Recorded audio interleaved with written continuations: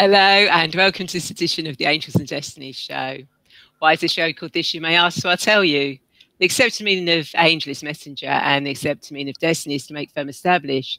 So my guests and I bring you messages to establish what you need to know in the present. And also I like working with angels and the calmness they bring. Now, if you've never met me before, then my name is Ray and I love to help women to crossroads in their life, heal their past, create their future and transform their present so they can take charge of their destiny in the here and now. I'm the founder of Radiant Angel Energy and I use future life progression, past life regression, meditation, angel cards, angelic reiki and hypnosis to help women who feel lost get clear on their reason for being here. And also I've created a transformational journey to help you take charge of your destiny. Now, each episode of this show will cover various themes of your journey, a mini guided meditation or angel card reading with the wisdom of my wonderful guests, like today's guest, Graham Baker, who'll be sharing his story of pain, passion and purpose. Now, Graham looks at life from an everyman perspective. As a serving police officer, Graham was happy and enjoying his work. He certainly wasn't thinking about starting a photography business, but in 2009, everything changed. From the pain of loss to using his passion for photography as a coping mechanism to eventually changing direction and finding purpose of helping others and be close to his family. Graham continues to operate his photography business and coaching individuals and feels more confident in front of a camera, but is also an ambassador for the men's mental health and bereavement charity, Stongmen. Now, with reviews such as, over the years, I've worked with many photographers, yet Graham is exceptional, truly professional with great results and effective editing. As a performer, I know how stressful headshot sessions can be, but with Graham, it was a breeze. I can see now why he's always so busy. And had an amazing professional branding shoot with Graham. Fantastic pictures and great tips on how to boost my florist business. Highly recommended, as well as I would have absolutely no hesitation in recommending Graham with the host of skills he harnesses. A recent one-to-one with Graham set me homework to me gain more confidence in videoing myself. A true gent and social media guru. Nothing is too much. So without further delay, hello, Graham, and welcome to the Angels and Destiny show. How are you today? Yeah, I'm very good. Thanks for having me on. I'm quite excited to see where this goes. Yeah, good. Brilliant. So before we get into this fascinating conversation, I want to remind you that you can also ask questions, leave comments and thoughts, as both Graham and I want to be part of this conversation. So please don't be shy. So Graham, why don't you tell us about your journey and how you went from pain to passion to purpose? Wow, it's that's the $1 million question, isn't it? So I guess I'll kind of start where life changed for me, which was in 2009. So just very briefly, I was serving police officer in South East London Borough. At that time would have been probably, oh, hang on, I can't even think now. Probably seven years. I've been in the job by that time. Quite happy. I'd been going for my promotion. I'd done my sergeant's exam the year before, and I was acting up as a sergeant on team, as well as I was about to take over what's called the street duties course as an acting sergeant to sort of like mentor and train up new officers. Also at that time, my wife and I were expecting our second child, Scarlett. To cut a long story short, there's a lot more in depth that I could go on to, but conscious that maybe it's not exactly a subject that's easy for some people, but we lost our baby daughter at childbirth in 2009 in December. There was no indication of any problems. It was a case of just everything was fine, went through the whole pregnancy, everything was good, woke up in the morning, yep, baby's coming, excellent, got down to the hospital, and then at that point it was bang, no heartbeat. Went into shock mode. I mean, there's bits of it that I can remember and bits of it that kind of I can't. But in short, the complication was some knots in her cord. Very, very rare. And yeah, that was that. There wasn't anything anybody could have done. It's the sort of thing that's not, doesn't actually show up on any scans, so it's impossible to actually predict that of actually happening. So she was full term, and then obviously born sleeping, as they often say.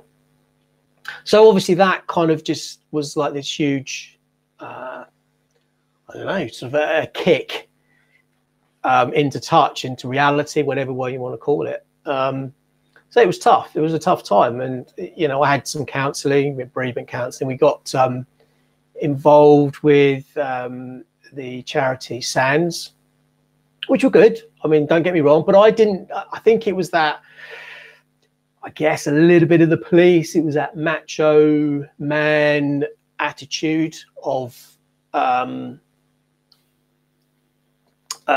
sort of, you know, we're dealing with grief. There's no instruction manual for dealing with death, especially a child or a baby. It's just, it doesn't exist. So the help is kind of sporadic. Yes, SANS were great. I didn't get much from it. I didn't feel that it was very much more geared towards the woman, the female, which is, don't get me wrong, I've got no issue with that whatsoever, but I felt a little bit uncomfortable doing some of the group sessions and stuff like that. It didn't really resonate with me. So that was that. I had my counselling, and then, you know, the usual rubber stamp, yeah, you're fit, back to work. And so it carried on. And but at that time as well, I think one of the things that I sort of took up, although I'd always been into photography, one of the things that really kind of helped me through some of the processes was photography. I had always had an interest in it. And actually it was through the SANS charity that we met another couple who lost their baby daughter roughly about the same time. And Amanda, and she was a photographer at the time. And, you know, through conversation, she said, I understand you're interested in photography. Do you want to come and help me out at a wedding sometime? And I went, sure, why not? Sounds interesting. And that was that. That was that, helping out at that one wedding. I just found this kind of outlet that just kind of, I don't know, it just pulled me out of a dark place. And I just found this way of spending time with people and sharing something that's so, you know, a wedding is just, you know, it's potentially that one of the best days of their lives. And you just got all, you know, sort of, not eaten up, but you just sort of kind of wrapped up into all that atmosphere. And I just loved it. Absolutely loved it. And being a bloke, you know, photography, lots of equipment, lots of gear, I'm a bit of a geek, you know, and that was it. It literally, I didn't want to start a business. I didn't want to do anything with it.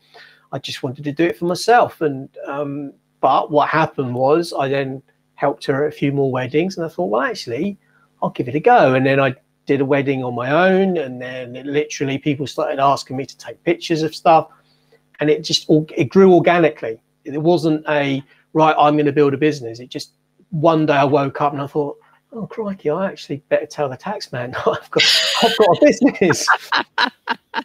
And so at that point, it was born, the business, well, for better choice of words, but that's what it was. And I guess, I think over the next 10 years, I think that gave me a lot of comfort, because it was, and again, I can't think of a better word, but it was born from something so tragic that I do take a lot of comfort that it was something so wonderful has come from it, something that I love.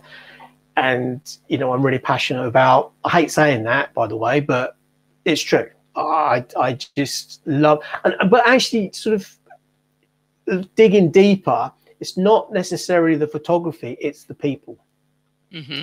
That's what I get off on, if you pardon the expression, but that's what it is.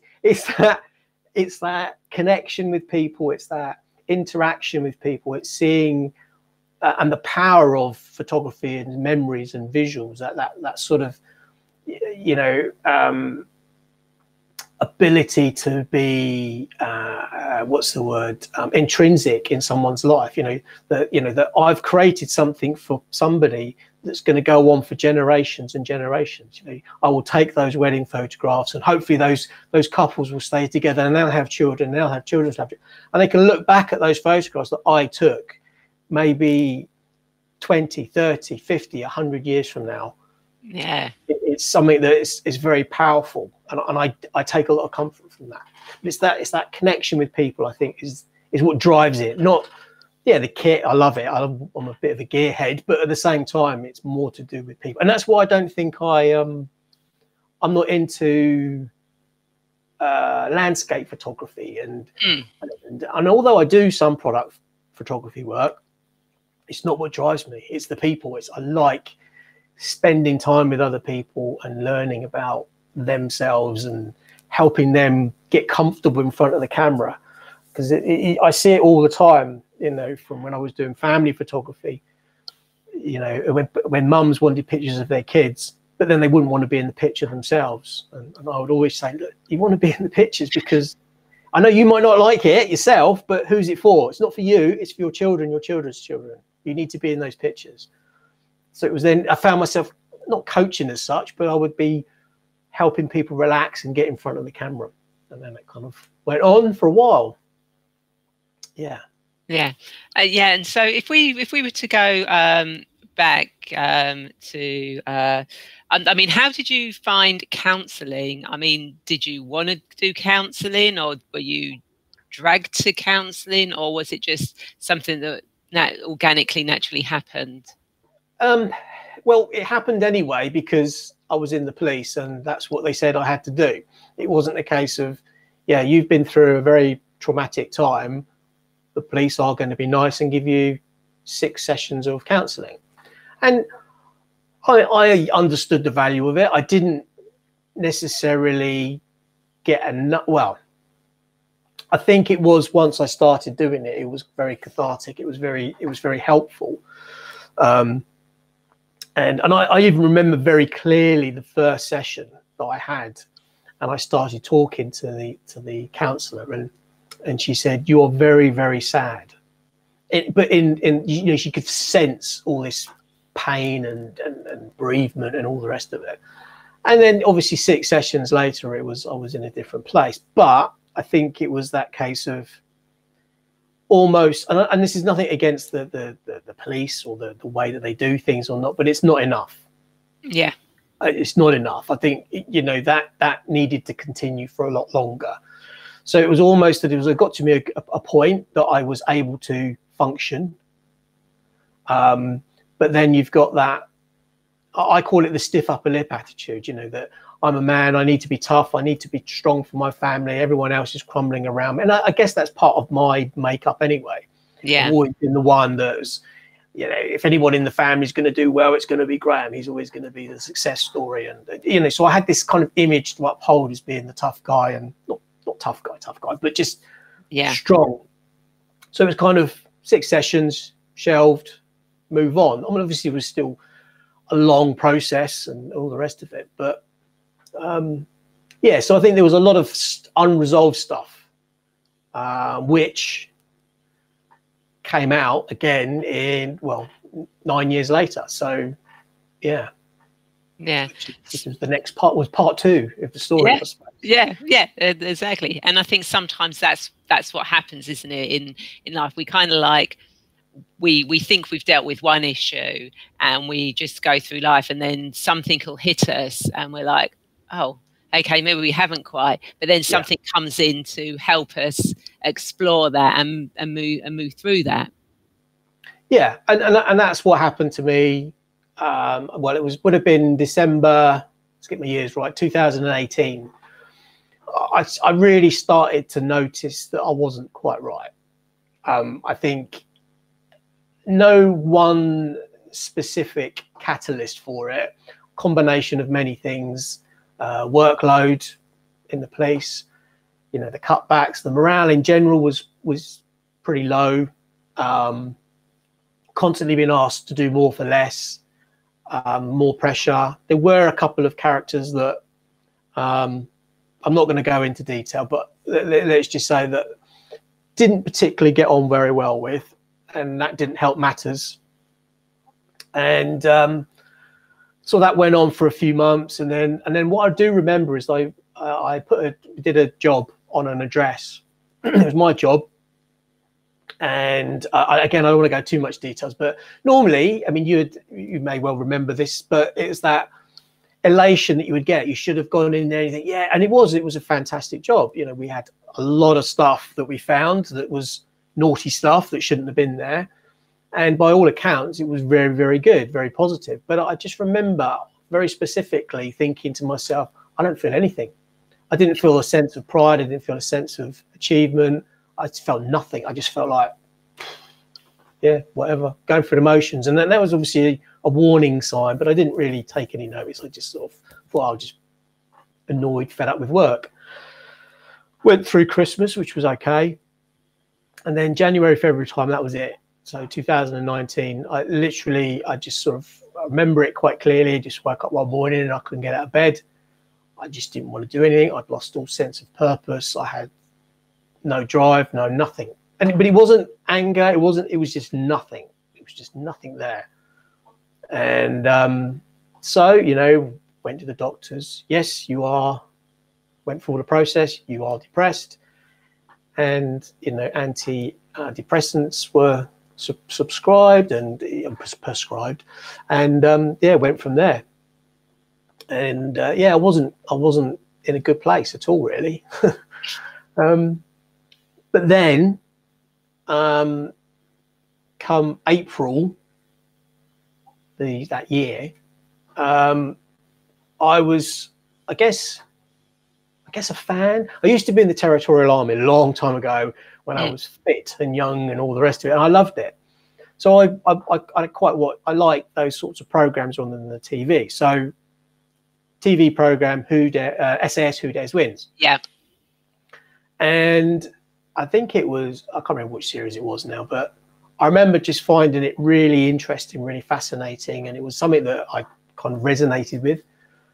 So I followed the people on it on social media, and then I saw this post by chance one day about this new charity that some of the contestants were putting together as called Stongmen, and I thought, yeah, what's that all about? Looked into it, and he said a charity for men who had suffered some bereavement, didn't deal with it properly, or had mental anxiety issues or depression or mental health issues as a result of dealing with bereavement. So I was like, oh, I don't know. I was, you know, at that point, I was probably 3 stone heavier than, maybe about 2 stone heavier at the moment, because I put in a little, you know, a couple of little, but I was overweight, I was unhealthy, and all the rest of it. I just didn't fancy the idea. But then Sam, my wife, said, do it. You need to do something. So I signed up, and I was picked to go on this, I guess, to make it simple for people to understand, like a weekend retreat, if you like. But it wasn't, it wasn't woo-woo. Yeah, I don't mean that in a sort of disrespectful way, or about counselling or coaching or anything like that, or being spiritual. I'll get onto that. Yeah, what's the type of retreat that I'd be running? No, yeah. It was a blokey thing. It was basically, and the premise was, we are just going to rock up at this place. It was a campsite in Snowdonia. We're going to walk to the top of, or climb to the top of Snowdon, and then the next day we're going to do something fun. That's it. That was the brief. We didn't really know anything more than that. For someone who was like that, I was, to actually get in the car and drive all that way was big enough in itself. Because there was a few times where I literally even went round a couple of the, you know, come off at service stations and you can come back round and go back. There was a few times that I did that. But something just sort of went, no, I'm going to turn up. And anyway, I've turned up on this Friday night in the middle of Wales, a bunch of strangers. I mean, I reckon there was a couple of people that I recognised from the TV show. Yeah. And, you know, I was a little starstruck and all the rest of it. But it was very, very strange. It was this whole feeling of, it was almost tense because nobody knew what to do. And it was just all these guys, all blokes from different backgrounds, you know, different ages, different stories, different, you know, it wasn't just children, it was partners, parents, all sorts. Didn't matter. It wasn't the point. And the next day we got up and we walked up but climbed up Snowdon, came back down. And I'm really, really brushing over this. Yeah. But as simple as that sounds, that was the biggest reset that I've had ever since all of this happened. It was this kind of wake-up call. It was the space. It was being out in the fresh air. It was being in the company of people that got it, that understood it. There was no judgment. There was no pressure to talk. You didn't have to speak about anything. You could talk, you know, like usual bloke stuff, talk about the football, talk about the... It didn't matter why you were there. It was just the fact that you were there, and everybody around you got it. Yeah. And that whole process of climbing up to the top of Snowdon and coming back down again, and there was some proper squeaky bum bits because we went along the knife edge, and if you know Snowdonia and stuff, it's you know, it can be a little bit, and there was snow up there as well. So it was, but it was that whole common purpose, I think, that brought us all together. And then the next day we went to this, I forget what it's called, Zip World. It's this big quarry, and we did this mile-long zip, I think. So quite blokey adrenaline kind of thing. But that weekend, it was just like having this feeling of, do you know what? I'm not alone. Yeah. There's lots of people out there that feel this way. Lots of people are struggling. Lots of people are having a rough time of it. And when you hear some of the stories of some of the other guys, and it was actually, I'll make a point of that. It wasn't a competition. It's not like a, oh, well, you lost the baby, but I lost this. It didn't matter. There was none of that at all. And it was just about loss and connection and community. And then, you know, we've continued to grow ever since. You know, the guys that went on that first weekend, we don't even call ourselves friends. We call ourselves brothers. We're our Stongmen brothers. And we have a support group behind it. And, you know, if we're feeling a bit down, there's always someone to call. There's always someone to rely on. There's always someone that understands. And you know, I did it quite a lot. Was that a lot? But I did it a few times throughout the whole darker days of the lockdown, where I just sort of, well, I haven't spoken to someone for a while, and I'll just bring them up and just had a conversation about any old crap. But it was, and that immediately kind of got me back on track. So that's that kind of journey, I guess, from the pain of losing Scarlett and the passion of photography, and then this huge reset to what happened to me in April last year, that just, I think I'm still buzzing from it. And I know that seems really strange, but I just absolutely on a high, and nothing seems to faze me at the moment. We've got all sorts of crazy stuff going on in the world, and it's really, really tragic and really bad. But a lot of it just sort of washes over me in a sense that, and again, I have to be careful because I don't want people to think that I don't care, because I do. But it's this ability to not get wound up and not be subjective with it. I can remain objective and remain rational with all this stuff that's going on. And I've got this purpose of just, well, not purpose is the wrong word, but just a sense of a way of being able to control what I think about the world. So it's that whole, I'm in control of my own emotions, my reactions to what's going on. And I think that's a kind of a cool place to be. Mindset wise, I think I mean, we have good days and bad days, don't get me wrong, but I certainly haven't actually, and this is going to sound wrong as well, I haven't actually minded the lockdown. It hasn't really upset me as it has as many other people. And I've got tough stuff. I've got, you know, my mum's a 2-hour drive away, my sister's 2 hours away, and she's high risk, has very serious preconditions as well. Very, very difficult around that. But again, I can't do anything about that. I can, you know, but at the same time, it's hard, but I feel in control. Yeah, which is an absolutely brilliant place to be. And, you know, it's something that, you know, more people are tending to, and I think this is what lockdown's done. It's kind of like a lot more people are now more in control of their lives, their emotions with what they're doing. They're not sort of like being led by other people and other people's emotions. They've kind of like had the time to actually, this is my life, you know, how I want it to be, how I want to perceive the world, how I want people to perceive me. Yeah, definitely. Definitely. I think I've become so much more comfortable, not comfortable in my own skin. I think, well, partially that, I think I had become uncomfortable, but now I'm back to where it was somebody said to me, oh, you're a different person. I went, no, I'm not a different person. I'm the person that I'm supposed to be. And that was part of this reset. I don't think that I'm different. I am who I am meant to be. I had become someone that I didn't mean to be, if that makes sense. Yeah. Makes absolute sense, you know. And the fact that there was something that helped you, you know, Stongmen is such a brilliant organization in the fact that, because I think a lot of men, even in today's age, still have that kind of, as you said, stiff upper lip, kind of like, you know, I'm going to deal with my own way, or not deal with it. But to actually have a support network where you can actually go, actually, there are others who've got the same things or similar to me, and I can actually just be myself with them. I think it's absolutely brilliant that it came about, and that you're an ambassador for it as well, which is absolutely brilliant. Yeah. I mean, everybody went on that first weekend were literally invited to become ambassadors for it.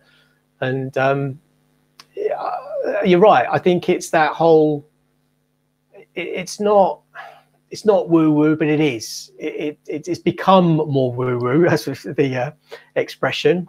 Is that, oh, Jason Moody? I know Jason. Good man. Yeah, evening, Graham and Sam. But it's I think it was just coming to, I think it's that ability to just be myself and be accepted. Not because I cared about what other people thought of me, but it was in my own self, that stiff upper lip and strong. I am comfortable to be vulnerable in front of people, but I know that I'm still strong. And I think that's the difference between stiff upper lip attitude is, no, I'm going to carry on regardless, but I'm in pain inside. I can still be strong, but I can actually say, do you know what? I have some rough times too. And you know, and again, it's led on to other things that have happened. You know, a friend of mine from Norfolk encouraged me to apply for doing a TEDx. So I thought, and at that point in time, I was like, yeah, well, I'll just take anything on, not really thinking about it. I did it, and I got accepted. So unfortunately, everything's on hold with that at the moment. But again, it was just very much about telling my story and I guess where my where I think now is that I've become very much more about helping others in the same situation, or helping people in general. And I think that's really cathartic. So I said, you know, if I stand up in a room full of 400 people and tell my story and be watched by millions of people on the internet like TEDx does, now I'm putting pressure on myself. You got plenty of time. Yeah, but it was more the fact that if just one person in that audience goes, do you know what, that sounds like me, or that resonates with me, and I can now see that there is a way through this chaos of being depressed or whatever it is that you're suffering from, that there are ways through it, and you can open up to people and talk to people and not feel like a wet blanket about it. And I think that's the point. So that was kind of why I did that as well. And it's just kind of snowballed into this thing of where I'm just helping people all the time. You know, I do a lot of networking, business networking. And I literally, you know, when the lockdown happened, I thought, well, I can't really get out and do this and can't do that. So I started helping people. You know, people were struggling because their business is very hands-on, like an osteopath, for one example.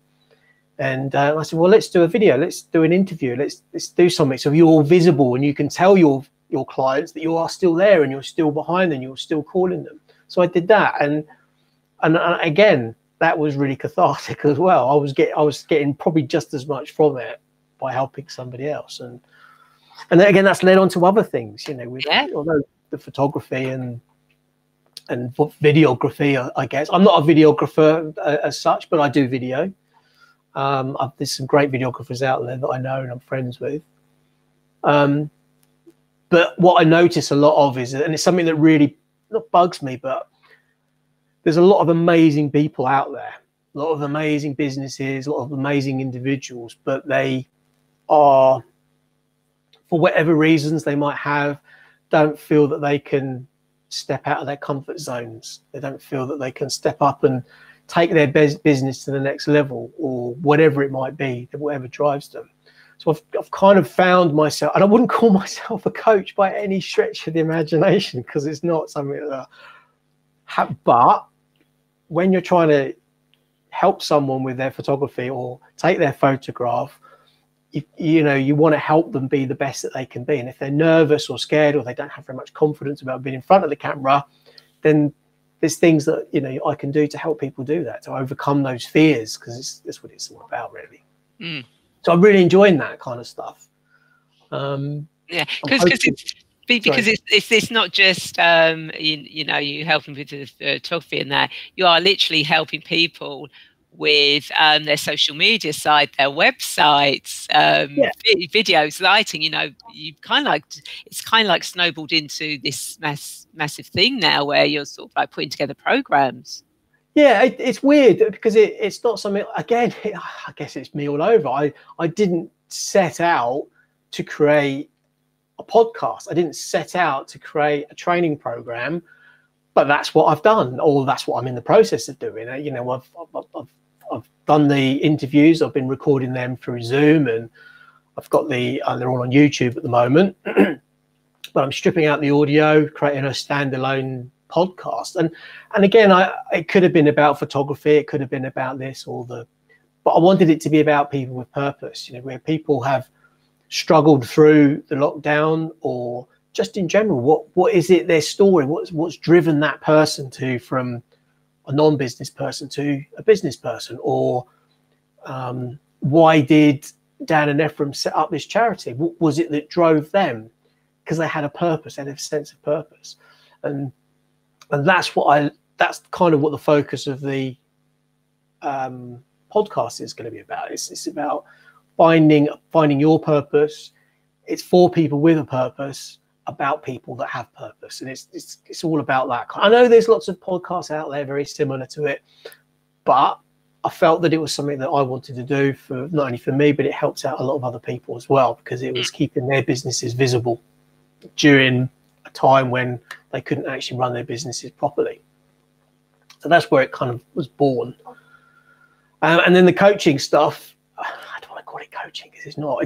It's more about empowering people. Yeah, I think my purpose is about, you know, what I want to do, what I want to impact is, I fell in love with doing business. I fell in love with the whole idea of people following their dreams and being able to take something and give it back to the community in whatever way or shape or form they were. You know, studying at college for years to become an osteopath or an accountant or whatever.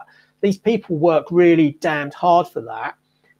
But what the sad bit about it is that sometimes there are people out there doing pardon the expression, a crap job, that are, just because they're good at social media or they're good at marketing, they're good at putting themselves out there, they're shadowing these great people. And I just feel that for me, I feel strong about that. I want to see these people that I know have got real purpose and real heart and then real strength and something to share with the world. And I want to help them do that and get paid.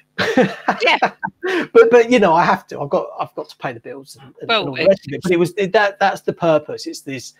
I want to get people out from behind themselves or their business or whatever it is and in front of it. And that obviously involves a lot of coaching, a lot of stuff. So a lot of people are taking up video. You know, video's huge at the minute. Social media, it's, you know, all the gurus tell us video, going live and all the rest of that. You do it. But there's a lot of great people out there that are fearful of it. You know, I know some really very confident people could go into a room and talk to a room of strangers, put put them in front of a camera and they're Yeah. like, it's a completely different thing. So that's why I've set up this little, I guess, cohort or training program, if you like. I don't know, it may not even happen. I'm going with a group of people at the moment. I'm calling it my beta test, and so far the feedback's been brilliant. And I've already seen a change in people's, and what's great, it's not just, it's almost, the video is a side thing. That's on the side. It's just something, you know, a byproduct of this process that I'm helping people with. And I think that's what I get a lot out of that. I do get a lot out of that. And it's seeing this change where, you know, there were some things that are going on in the group today, and it was the first time some people had done certain things, and you could just feel this vibe that they were going, oh my goodness, I've never, if you'd asked me that 2 weeks ago, there's just no way that I would have even considered doing that. And, you know, and just little things like that, stuff that I've learned over the years. And, you know, call it what you like. I call it helping people with photography and video. That's what I call it. But yeah, helping them with their social media. Helping with social media, yeah, it's that, you know. So I mean, the idea from a business perspective, from my perspective, to earn money would be to create a complete package for social media and imagery and visibility for a business. So if, for example, we've done photo shoots, so it's yeah. That's what I would recommend Graham, because he used any of my publicity photos. Graham took those. My website, Graham took all those. Thank you very much. But I think there's a lot of photographers out there, a lot of businesses out there will go, here's your photographs, great photograph, they look fantastic, here they are, thanks very much, I'm going on to my next client. Whereas I see it a little bit more of an organic, supportive role. So it's more about, well, here's your photographs, but here's this podcast, here's the transcript from that podcast, here's the, I'm not going to produce all of this myself, but I'm going to create the platform for it to be made.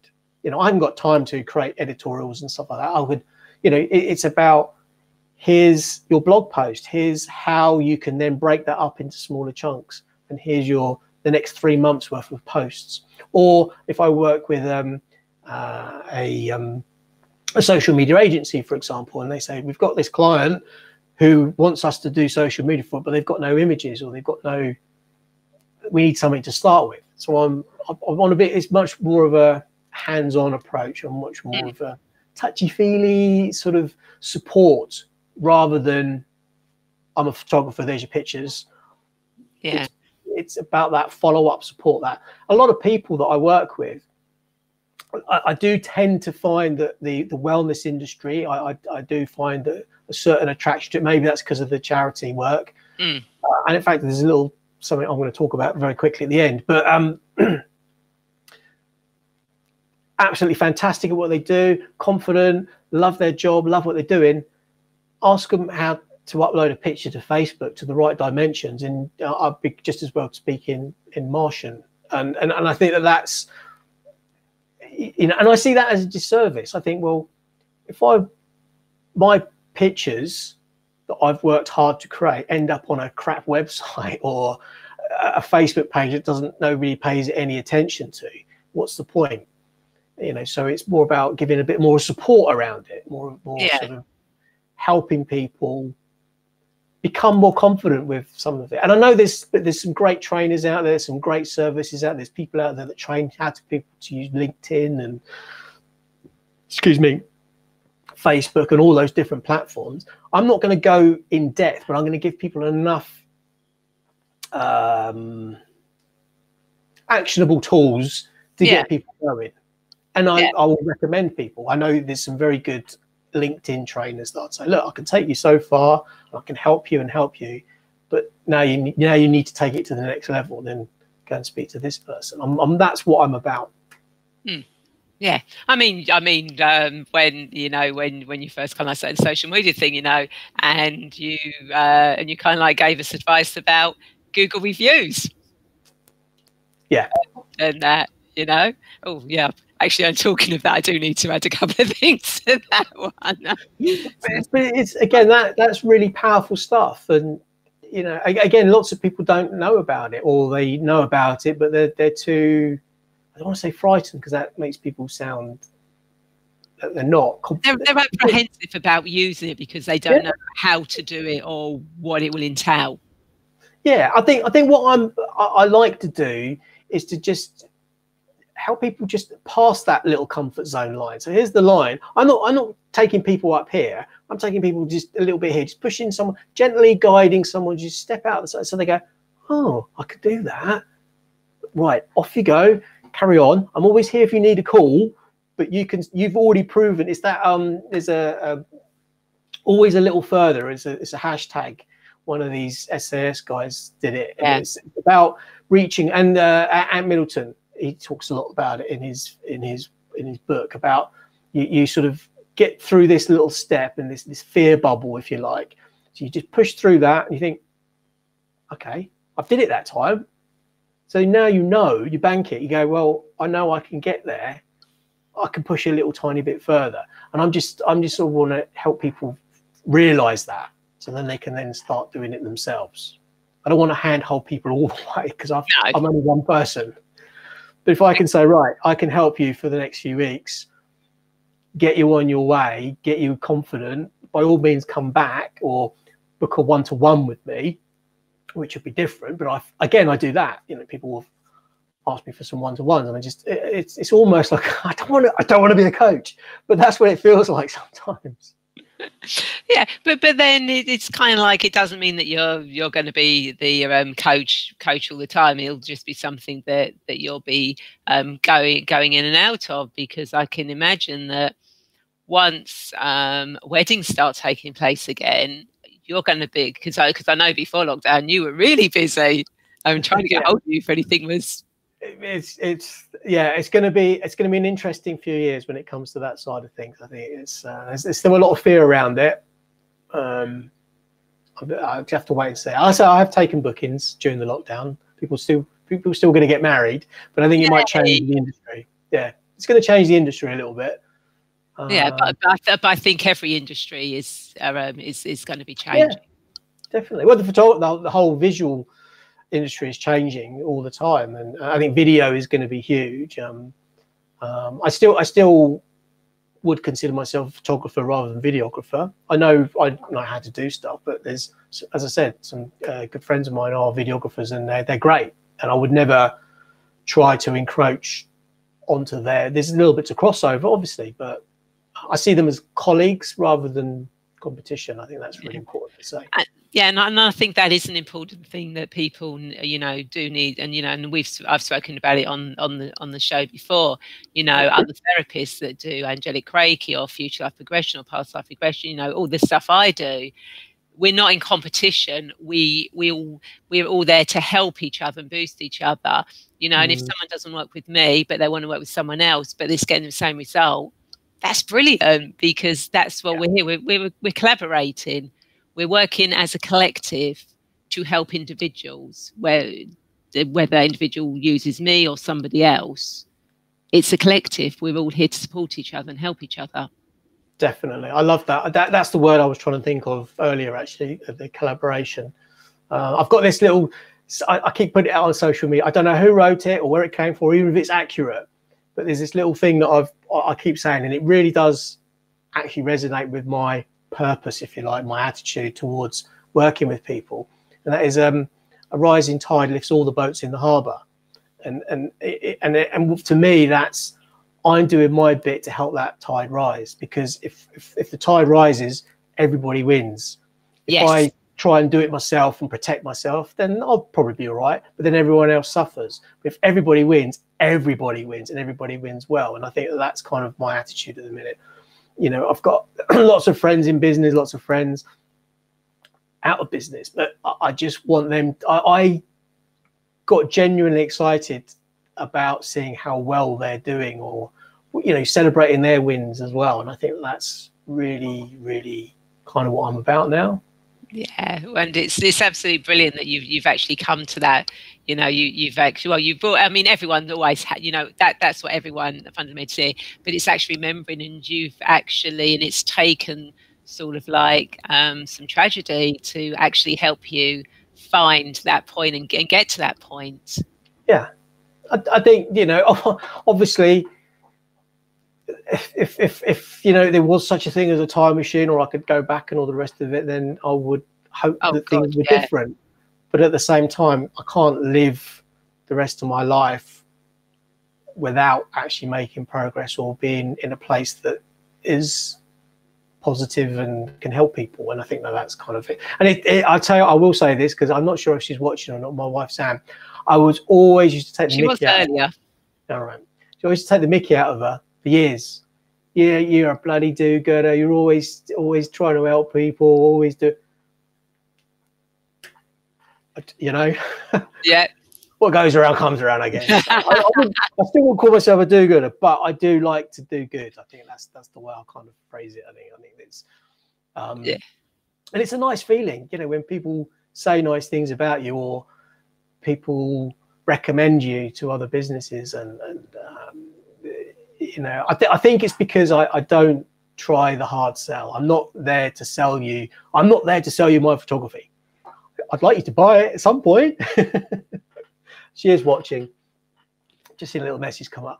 But yeah. You know, I'm very conscious about that. Very conscious about selling. And you know, I'm in a very good community. I call him, he's a friend, but he runs it's called Tea with Steve. It's on Facebook, and he runs like a community for, it basically is a social media guru, but he does a lot of this sort of stuff and talks a lot about mindset and mental health and all the rest of it. And I've kind of used a lot of his sort of guidance and used a lot of his examples to sort of, you know, alongside my activities with the Strongmen, because I do their social media as well, which is a lot of work. It is a lot of work, but I don't mind it, because I'm doing something that's helping them. And it's although I don't want to sort of start talking on a sad point, but charities like that are dealing with bereavement. There's another one I've recently became aware of, Holding On, Letting Go, which is about children that have had bereavement, and you know, all of those things. I think it's those sorts of charities are going to become very much more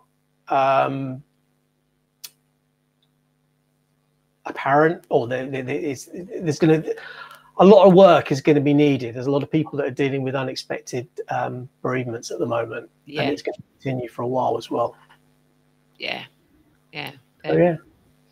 So it's actually, it really is brilliant that you've kind of like got to this place where you're collaborating and you're helping people, you know, and you've got a wonderful family.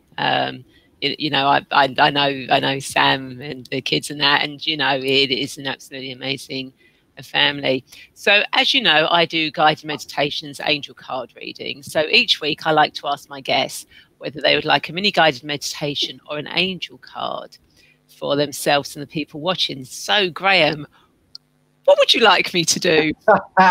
This is a good one, and this is gonna this is not something I have ever done. And I remember a long time ago, I always said, do you know what, I don't believe in all that mumbo jumbo, all that sort of stuff. Then you met me. But no, but all seriousness, I've seen some of the stuff that you do, and I've seen what people say about you and the work that you've done and all the rest of it. And I guess to a certain extent, I have become a little bit more spiritual and a bit more open to this kind of stuff. So I think I'm going to go for the card reading. Excellent. I like that choice. So we're going to do the cards. And as usual, when I do the cards, I don't do the cards to predict the future. I do the cards for what we need to know for our highest, or for your highest good at this moment in time.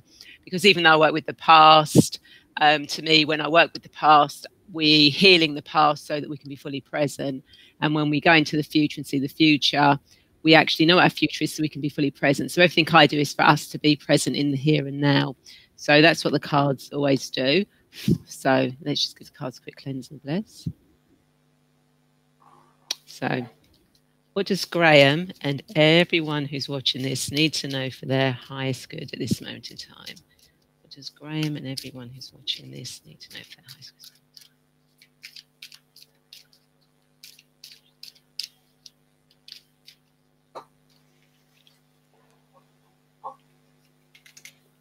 Excellent. And it ties in really quite nicely. And in fact, we might even have had this card might even have come out last week, I think. I can't remember, I'll have to check. In the flow, everything is smooth sailing. So yeah, so everything, so literally, you know, what you've been talking about today, you've actually been talking about you're in the flow of life. You know, you're flowing along and you're touching the right things are coming to the right, you know, and everything is smooth sailing. So continue with what you're doing, because you know, this is absolutely brilliant. You're just flowing along now, and everything that needs to be is coming to you at the right time. So it's an absolutely brilliant card to come out for you and for those watching. Cool. That's really interesting. It feels about right. It feels right. I do go with the flow a lot.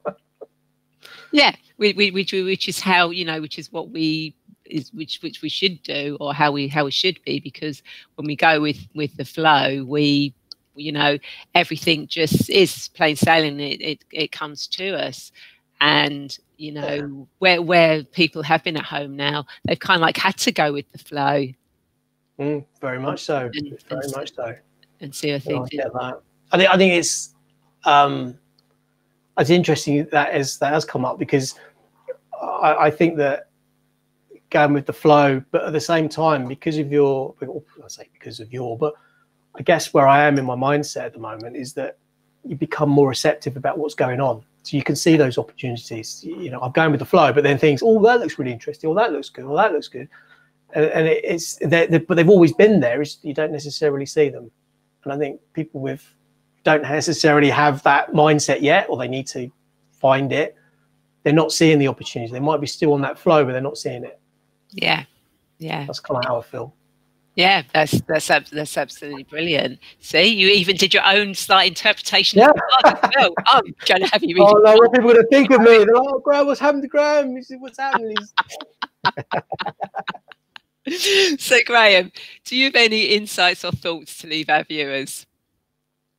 I think we've kind of covered it, really. I think I just want people to find their mojo. I want people to follow what's right for them. I wasn't following that for a very, very long time. I thought it was right, but it wasn't. And then it took a lot of things to happen in between to actually make me realize what was really important to me.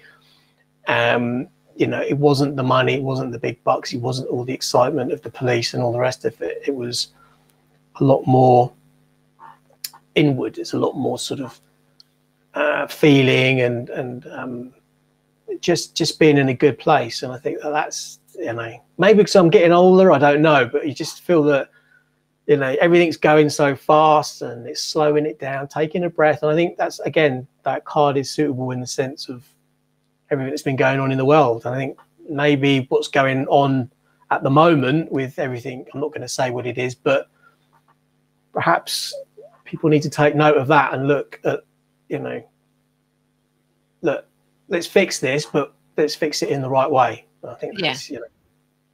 Yeah, absolutely perfect. So everyone, I hope you've enjoyed this and found it insightful. And the words of wisdom Graham has given you will help you further on your journey. So Graham, if people want to connect with you, how do they do that?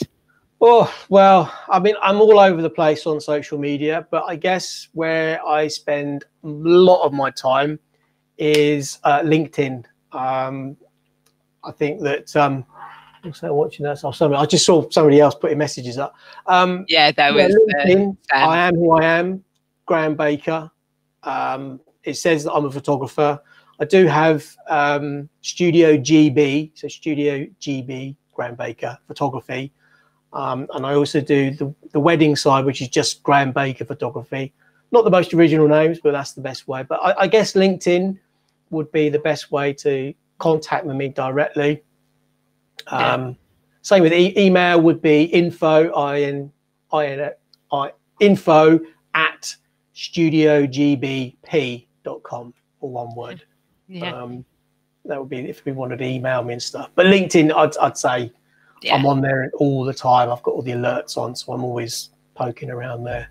Yeah, and what I do is I'll post all the links into the comments anyway, in my final post. So they'll all be there. That people just be able to click on it and go straight to your pages. Brilliant, thank you. Okay, so thank you so much, Graham, for being on the show. And of course, if you've reached a crossroads in your life and you need help finding your destiny and getting clear on your path, then I'd love to be that guide for you. Please feel free to reach out and connect with me, and we can arrange a free 20 to 30-minute video call on Messenger or Skype to see how I can help you on your journey to take charge of your destiny. And of course, if you're looking at getting for a chance to get away and learn more about yourself, then I will be running a 4-day retreat, fingers crossed, in Glastonbury in October. So please feel free to check it out and register your interest. It'll be absolutely amazing weekend, working with Mary Magdalene and Saint Germain. And of course, Angel Wings membership community is now open, where you get a chance to grow with Ascended Masters, Angels and Oracle cards to spread your wings and soar. And of course, if you want to sign up to my weekly newsletter on my website to get a free guided meditation and several other free gifts, then please feel free to do that. So thank you again so much for watching. And I would like to invite you to share this video, as I'm sure there are more people who feel lost and want to get clear on their destiny, just like you. And I look forward to you joining me again next week, same time, same place, where my guest will be the lovely Liz Violet. So before we go, we will just show that Sam has said, Jason said, speaking to Sam. See, people are talking to Sam when bypassing you. Just go to show how. I'm used to that, don't you worry. I'm used to it. Okay. I got married because she does most of the talking. Oh, there you go. So everyone, again, thank you so much for watching. And Graham, thank you so much for being on the show and sharing your wisdom. It's been absolutely wonderful. No, thank you. It's been I've actually really enjoyed it. So excellent. Yeah, fun. Yeah. Okay. So see you next week. Bye. Cheers. Bye-bye.